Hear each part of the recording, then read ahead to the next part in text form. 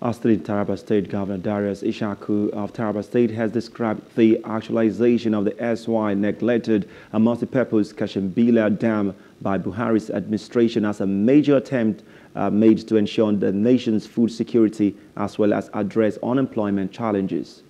The governor said aside from the project guaranteeing food security of the nation, the residents of the host community in Takum now enjoy uninterrupted power supply.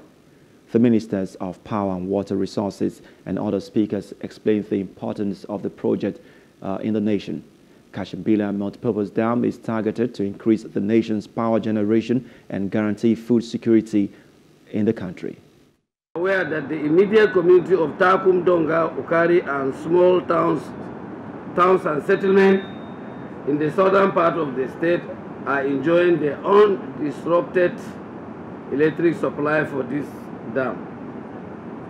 It is on this basis that I request that the electricity grid should also be extended to towns and villages in the central and northern zone of the state to stimulate economic infrastructure. The dam is intended to provide potable water supply to Takum and Kashimbila community in Taraba State, irrigating about 2,000 hectares of farmland to enhance food security, hydroelectricity generation of 40 megawatts, as well as flood control to prevent flooding of some parts of Taraba, Benue, Nasarawa and Kogi states up to the Niger Delta area in case of collapse of Lake Nyos in the Republic of Cameroon.